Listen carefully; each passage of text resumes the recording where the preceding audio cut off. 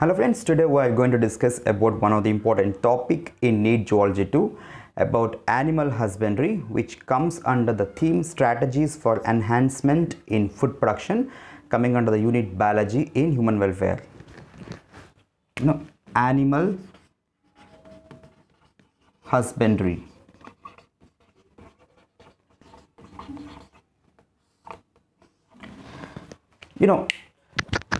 Across the globe, the rate of population is rapid and it poses a greater challenge to the food production. That means there should be a proportionate increase in the food production with respect to the population growth. For that, search for alternate novel technologies becoming a regular event, say in the way of animal husbandry, plant breeding, particularly the modern technologies like embryo transfer technology, tissue culture techniques play a pivotal and an indispensable role in enhancing the food production. So the objective of this class is to how animal husbandry plays its part in enhancing the food production. What is animal husbandry? Animal husbandry is nothing but it's an agricultural practice for rearing, that means for breeding and raising of livestock. That means it generally implied that it includes caring and breeding of livestock like buffaloes, sheep, cattle, cows, etc. for human consumption. The objective of animal husbandry is for human consumption only. That means we are breeding, we are raising livestock for human consumption. That's the main objective of an animal husbandry. That means breeding and raising of livestock for human consumption.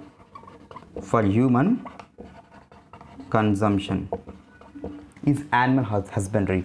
Okay, the thing is, since time immemorial, so humans used to use honeybees, the silkworm, the cattle, the birds for honey, the silk, the sheep, etc.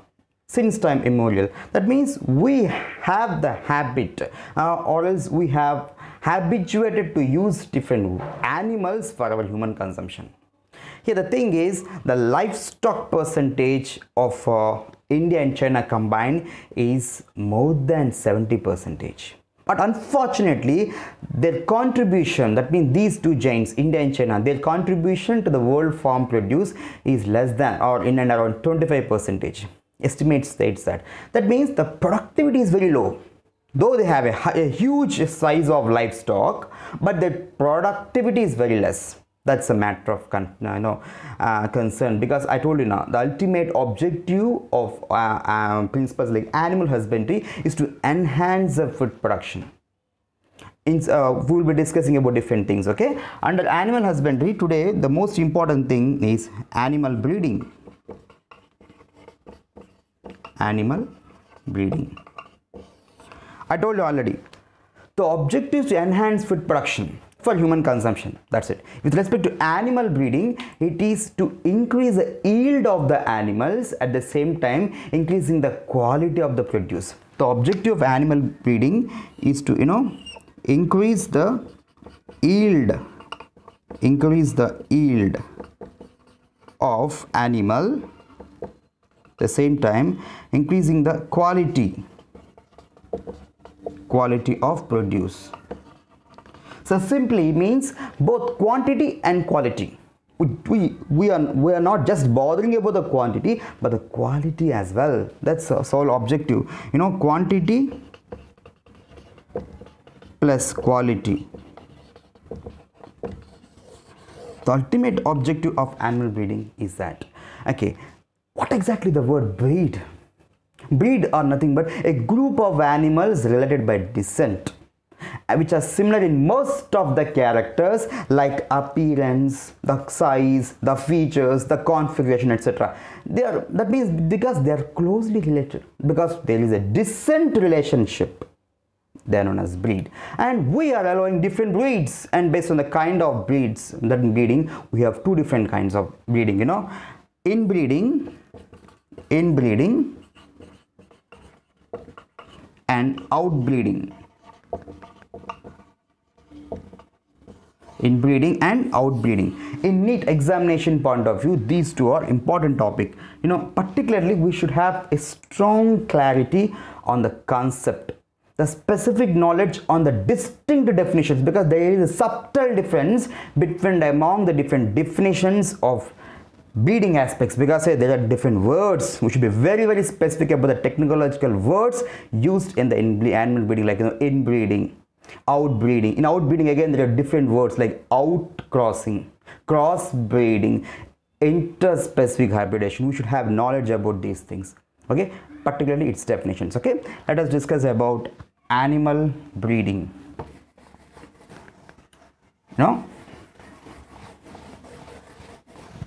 Animal breeding.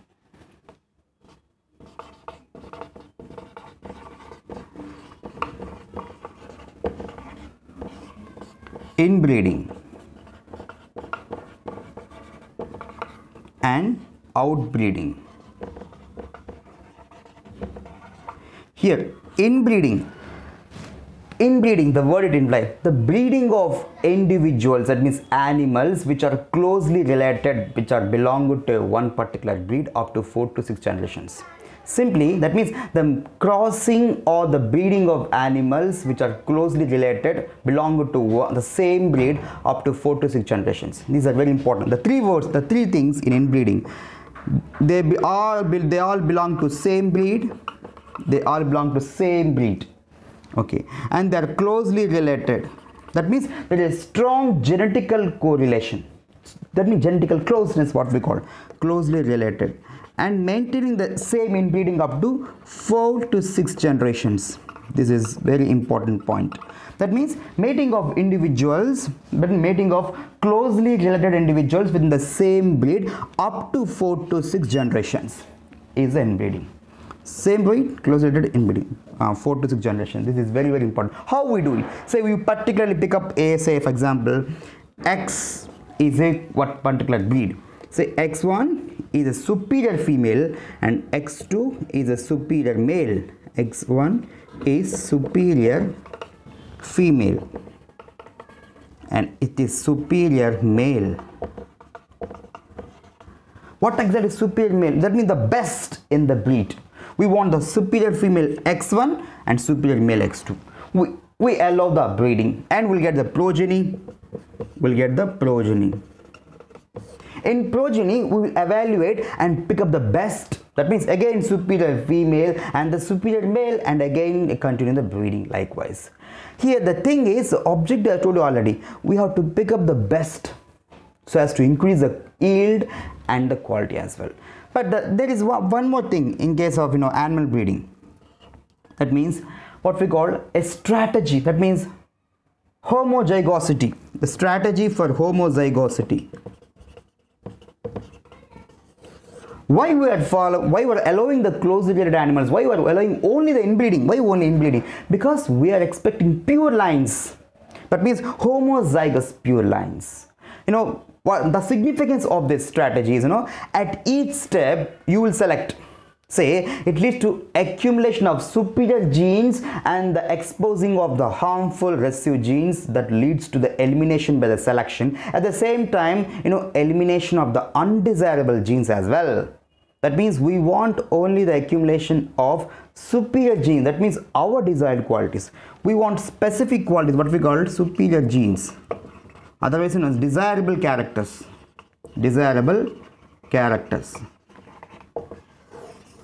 At each step we will do it. It is stepwise actually, at each step. Likewise we'll keep on accumulating in such a way that leads to maintenance of pure lines, that means homozygosity. It's the same strategy followed by the Mendel in case of garden pea, and same in case of we have animal breeding like cattle will follow. So we are discussing about superior female and male. What exactly? So in case of cattle, with respect to superior female means a buffalo or cow having higher lactation.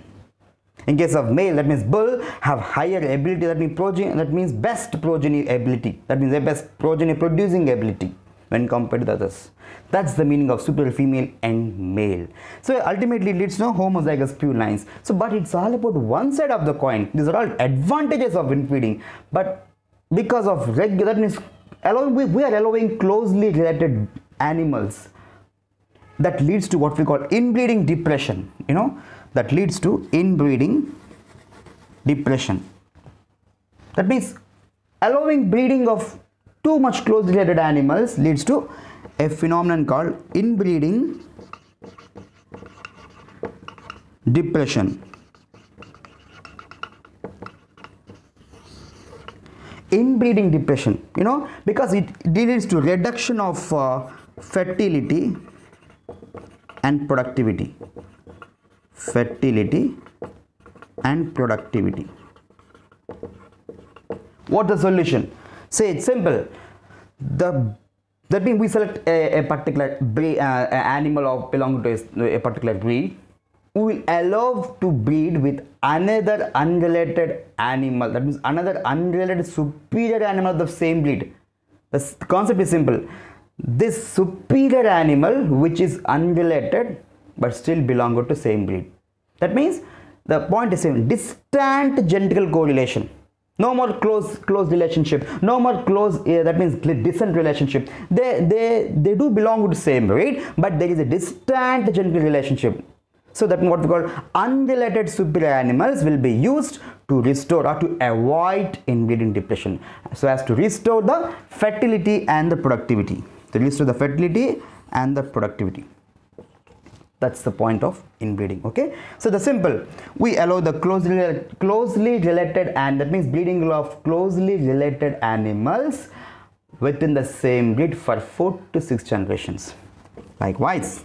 Okay, then so outbreeding, the next concept of animal breeding is outbreeding. I told you already now, the definition, the conceptual clarity with respect to definition, the contextual specificity is most important here.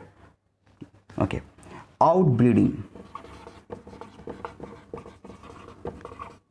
It is again of 3 kinds. Outcrossing, crossbreeding,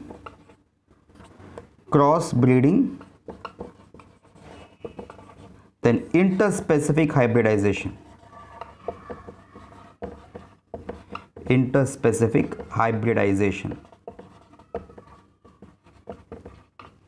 Outcrossing, crossbreeding, and interspecific hybridization. We have to compare these things because there is a subtle differences. See, what is outcrossing? Here, in general, outbreeding, I told you already. Inbreeding means simple, mating of animals belong to same breed. Outbreeding means mating of animals belong to different breeds. But specifically, it is mating of, that was breeding of unrelated animals. Breeding of unrelated animals. Okay. Is that the same concept amongst all the 3 kinds of outbreeding? No, there is a difference. Outcrossing means here the breeding of animals which are belong to the same breed but does not have a common ancestor for 4 to 6 generations. Thus, I told you already, subtle difference will be there between amongst different definitions. Okay, outcrossing means all animals belong to the same breed. There is no doubt about that. Same breed, but there is no common ancestor. This is very important. No common ancestor for, that means on either side of the pedigree. That means in both male and female partners, in either side of the pedigree, in up to 4 to 6 generations. That's the outcrossing, and the individual is called outcross. I will tell you in a simplified way. Okay, that means that breeding of animals which are belong to the same breed but does not have a common ancestors up to 4 to 6 generations, and the individual that means coming out, that means is known as outcross. That means the progeny. Okay. Crossbreeding, the word it implied, the breeding of animals which belong to different breeds. The breeding of animals which belong to different breeds. That's it. The concept is same. Here it's the same. Interspecific, the word it implied, breeding of animals which belong to different species. Breeding of animals which belong to different species. This is very, very important. Okay. Same breed, no common ancestors for up to 14th generations is outcrossing. Breeding amongst different, that means animals belong to different breeds, crossbreeding. Crossing or breeding of animals belong to different species, interspecific hybridization. Okay, let us take a simple illustration for better understanding. Okay, then how it, for, that means for convenience and for better understanding, you know, hybridization. See, outcrossing, I told you na, same breed but distantly related, that means they don't have common ancestor. Say X1 female, the best, what we call superior female, and XY Y. That means it depicts the point that they doesn't have a common ancestor or they are distantly related. That means distant genetical correlation. Say in case of inbreeding, we have used this phenomenon X1 and X2, but same here, but XY, which means there is a distant genetical correlation. That's outcrossing. Okay, in case of crossbreed, the word implied belong to different breeds. Say X is one breed and A is another breed. Simple. X is one breed and A is another breed. Interspecific hybridization come to different species. That means mating of male and female parents which are belong to different species. Say X and 1, altogether different. That's the point. Okay, say for example, you know, outcrossing, we have discussed about how to avoid inbreeding depression. Outcross will avoid inbreeding depression. The same breed, okay, but distant related. Avoid inbreeding depression. Inbreeding depression. Okay, crossbreeding. Okay, say Hisar Dale. Hisar Dale. A hybrid sheep developed in Punjab by involving two different sheep, you know, one Bicanary Eves, two Merino Rams. Merino Ram is one breed, Bicanary Eves is another breed, and we are creating Hisar Dale is a hybrid sheep. The objective of crossbreeding is simple. I told you already now. For human consumption, for economical viability, we should commercially use this animal for different human consumptions or purposes. That's the sole objective. Hisar Dale is for human consumption ultimately. Okay. Then in case of interspecific hybridization, it all the same. Some of the progeny have economical viability. Say that for example, in a mule, a sterile animal resultant because, you know, between, let me cross between male donkey and female horse. Male donkey and female horse leads to mule, but it is sterile. So ultimate objectives for commercial, you know, commercial viability. Say for example, you know, for outcrossing, it is best suited for the animals which are below average in milk productivity. So with these are all, I told you now, to increase the quantity, that means the yield and the quality as well.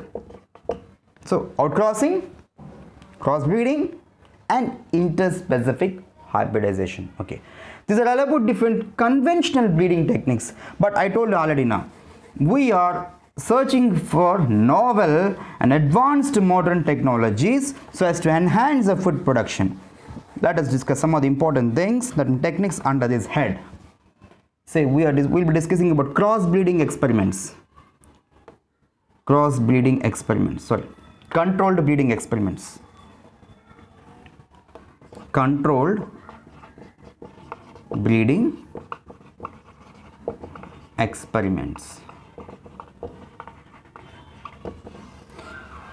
Controlled breeding experiments is done by artificial insemination, you know, artificial insemination. Artificial insemination, how? Say, we'll collect the semen from a desired male parent and inject with the help of a breeder into the reproductive tract of the selected female parent. Because In normal matings, we cannot conduct certain breeding processes, but here the desirable mating can be done by this artificial insemination, and also it can avoid or overcome the problems associated with the natural mating. That's say we want we will collect semen from one particular animal. Either we use immediately or be frozen, or we will freeze it for so that it can use it for at a later date. The same, that means the semen will be used, and that means injected with the help of a breeder into the reproductive of desired female parent. In natural conditions it may not be possible, but this mating of desirable parents is possible by the artificial insemination. This is very important, okay, under controlled breeding experiments. But the thing is, it is not that much successful, So to get the success, to increase the rate of successful production of hybrids, we adopted another technique called MOET, multiple ovulation embryo transfer technology. Multiple ovulation embryo transfer technology, MOET, multiple ovulation embryo transfer technology. It is to increase the herd, improvement of herd. The objective is to improvement of herd. How this procedure work out? Say we'll inject follicle stimulating like hormone. We'll inject FSH, follicle stimulating like hormone, into the selected female. What happens? This follicle stimulation, that leads to two concepts: follicle maturation and super ovulation. That means production of 6 to 8 eggs. In general, we will expect 1 egg per cycle, but in super ovulation, 6 to 8, in numerous eggs, 6 to 8 will be produced. Then we will non-surgically recover the fertilized egg at 8 to 232 cell stage. That means fertilized egg at 8 to 32 cell stage. We will recover non-surgically and inject into the surrogate mother. Inject into the surrogate mother.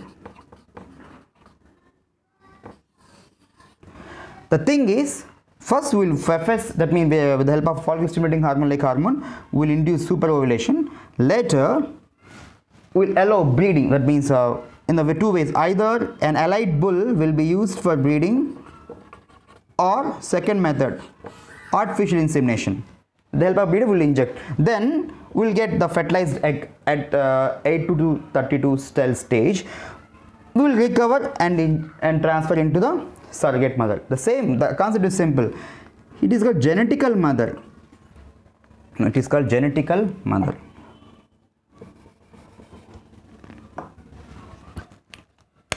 Genetical mother.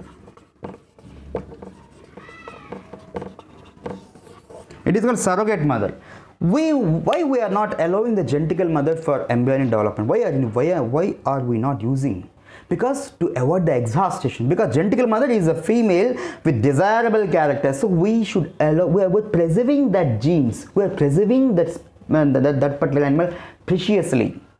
And the surrogate mother will be used for the embryonic development. Say for example, high milk yielding female and the high meat producing male. That means meat producing male meat, lean meat with less lipid, will be bred successfully, so that head will be improved. That leads to herd improvement. Higher milk producing females and higher meat producing males ultimately leads to herd improvement. That's the point in case of multiple ovulation embryo transfer. I told you now, embryo transfer technology plays a pivotal role or indispensable role in enhancing the food production. So it's about different novel techniques, okay, associated with the animal breeding. Apart from animal breeding, there are other things or components associated with animal husbandry. What we call management of farm and farm animals. Farm and farm animals. Management of farm and farm animals. You know, traditionally we used to manage different farms, as I say, for example, dairy farming, poultry farming, so as to get the milk and its products. But this traditional process has to be dealt with in a professional manner, whereas professional dealing of farm practices or farm principles so as to enhance its yield. Ultimately, the concept is same, to enhance the yield in a much sophisticated manner. Say, take for example, dairy farming. We'll take the example of dairy farming. Dairy farming. Dairy farming is management of animals for milk and milk produce. Say how it will be done. That means to enhance the quality of milk. That means to increase the yield and quality. To increase the yield and quality. Is this objective of dairy farming? Okay. Then for that we want a specific best breed. Breed means high. That means high yielding potential in tune of that specific climatic condition. That means under appropriate climatic conditions, come in combination of disease resistance. Okay, climatic conditions plus disease resistance, and that particular breed will be used for the milk production. But to realize that potentiality, we have to follow certain practices. I told you in a professional approach, say proper housing, adequate water, scientific feed,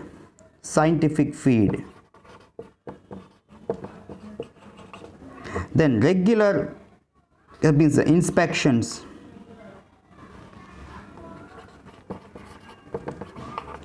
veterinary doctor visits,